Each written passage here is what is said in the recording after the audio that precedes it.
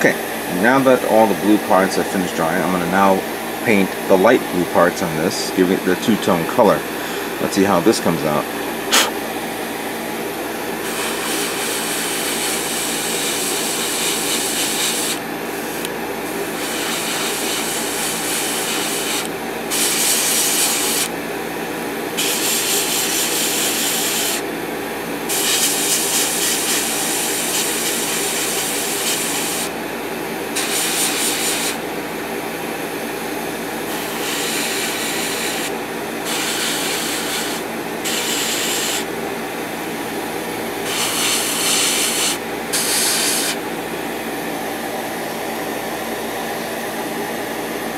Now, I could easily have painted these parts blue a little lighter as well, but I'm going to really don't see myself doing that, considering that it's going to be masked off and painted white later on. I just want to give it that overall look to it.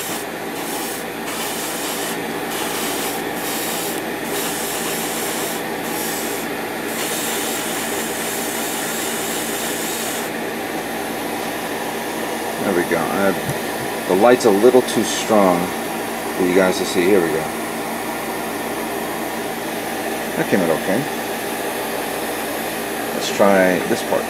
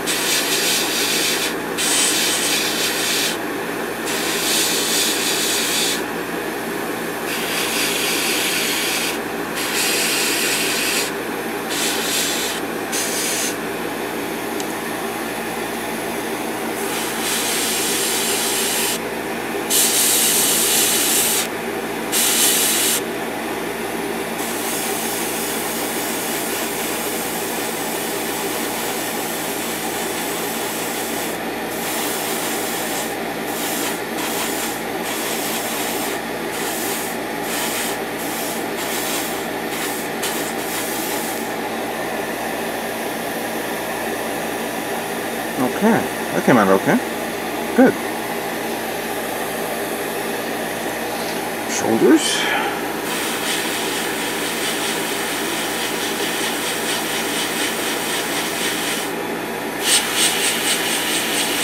Now for the shoulders, I do know that the edges here are black, while around here is yellow, and then inside is black. I think that's going to be a lot of work for me. I don't know if I'm going to do that, but I'm going to try. I'm going to try it the best I could.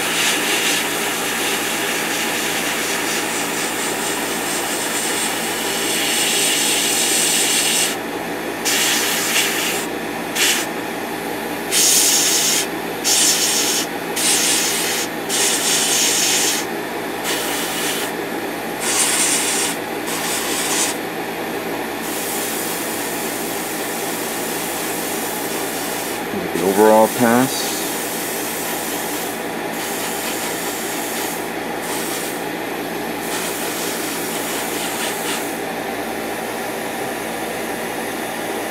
Good. Okay. And let's try this one here. This is the side, the backpack.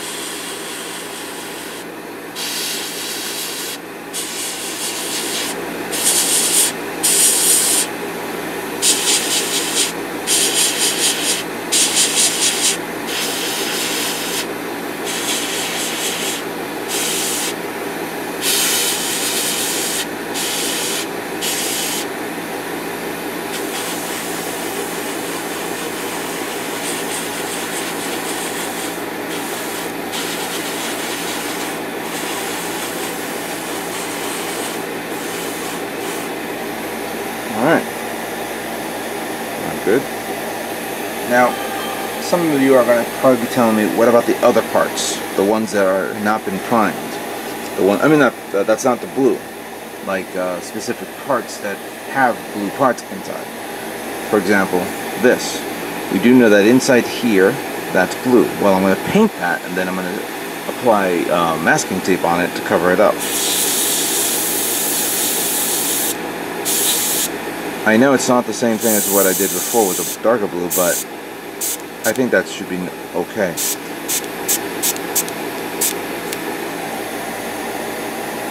Because then once this dries and I cover this up with the masking tape, I'll paint that red and then I'll show off. Another one is this one here, which is the actual front part of the waist.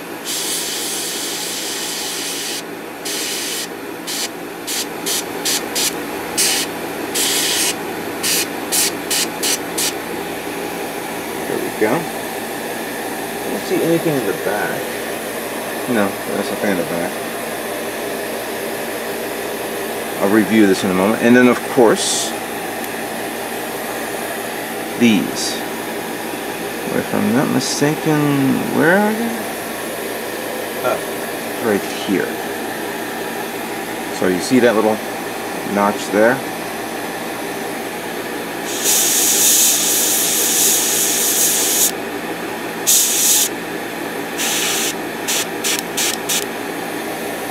Now it's painted blue, and then of course I'll cover it up and paint the rest of this gray, or whatever color I remember what I was talking about. These parts. This is part of the foot. No, the leg.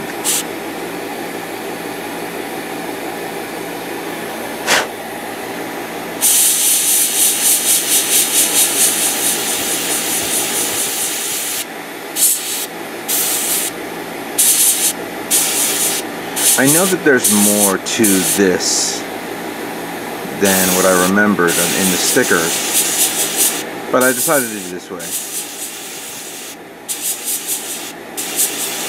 Because clearly the effect of the green of the clear part will go over it and give it the desired results.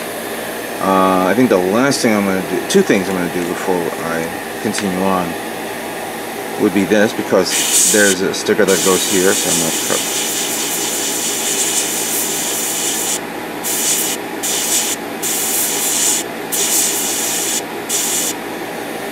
right?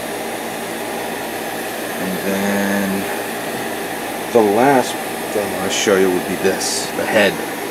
Because there is trim parts here and here. Therefore,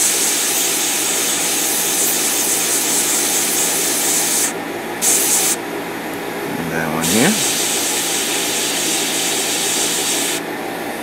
Alright, so we got the back part there, and the front part there. And I believe this part too.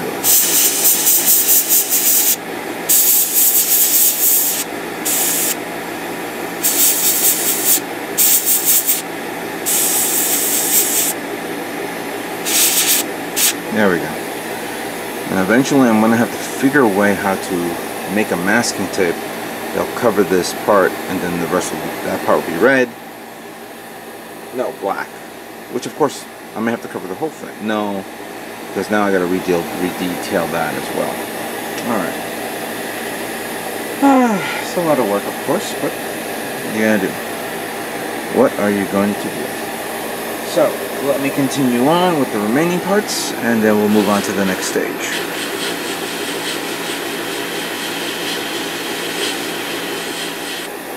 Alright, so now I'm going to continue on with smaller smaller paints that I'm going to use, like the yellow. Specifically, of course, for the G-Self.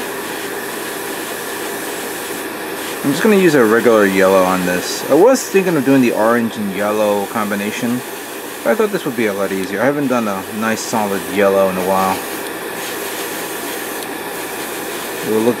It'll look pretty good, nice and smooth.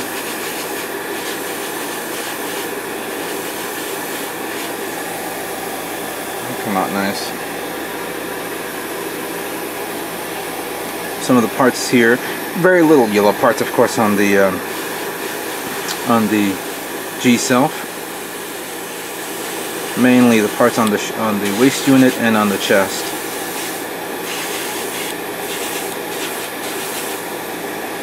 There you go.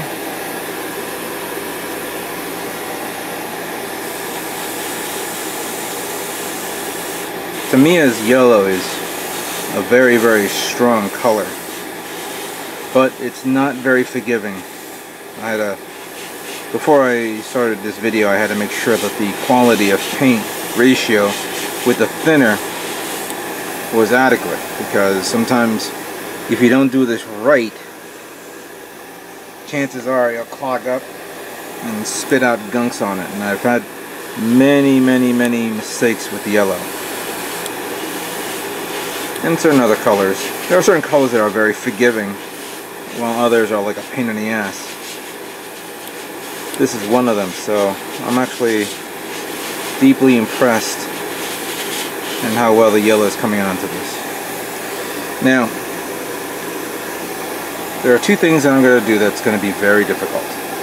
First things first, we all know what this is. This is the actual face mask of the G-Self. The G-Self eyes are yellow. So I'm going to try to paint these yellow if I can. Just go a little.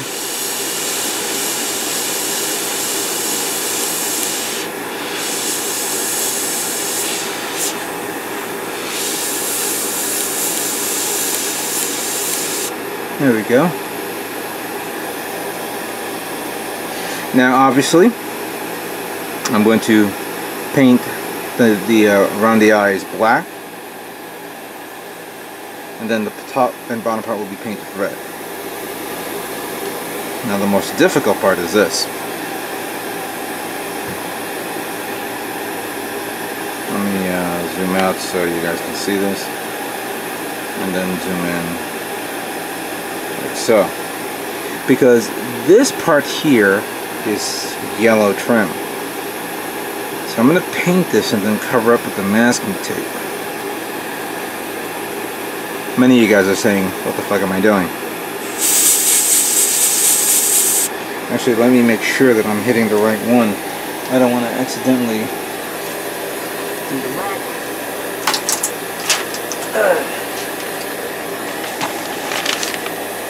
So hang on a second.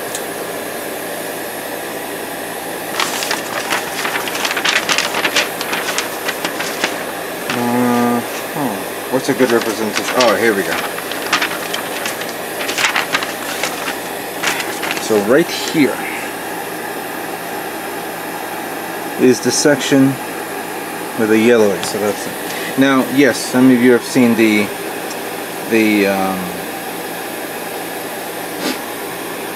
gun barrels. That I will try to pan paint, because I don't think I'm going to be able to swing with the airbrush. Maybe this is not a good idea. The reason I'm saying is because it's black. You know what? No, this is not going to work. I'll wipe it off a bit and then respray paint it black. Then after I finish painting it all, I'll mask off and respray paint that yellow. So, quick fix. Alright, so the next part that I'm going to paint will be, of course, the red parts of G-Self using 114 or ML to do red. Now, I did a little bit of preparing since I had to cover the blue parts that I spray painted here. Let's see how that looks.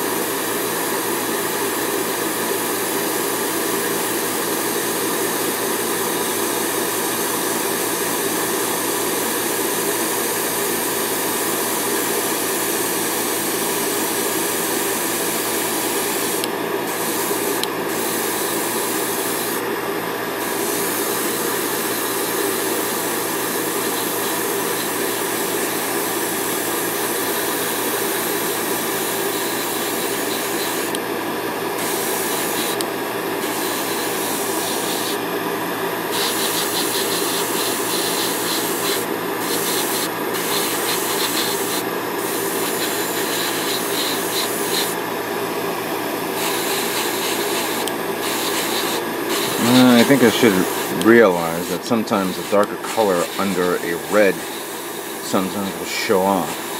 And I'm seeing remnants of the blue bleeding through.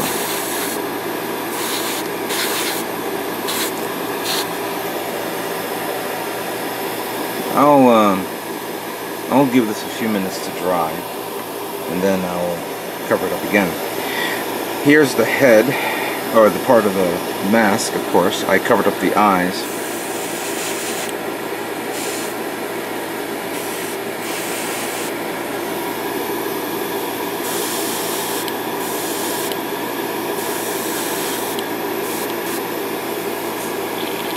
I think I may have ordered this down a little too much.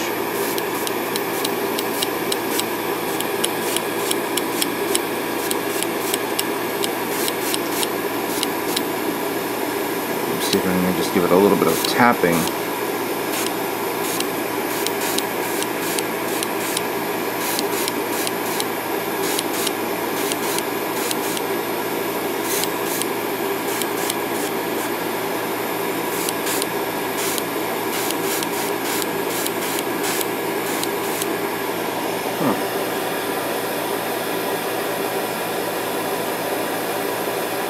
What do you think of that?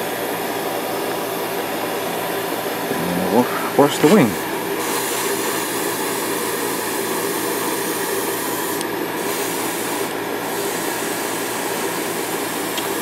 Yeah, very few red parts here, so I'm not going to waste you guys' time just so you can see the remaining parts of me painting red. We'll move on to the next color.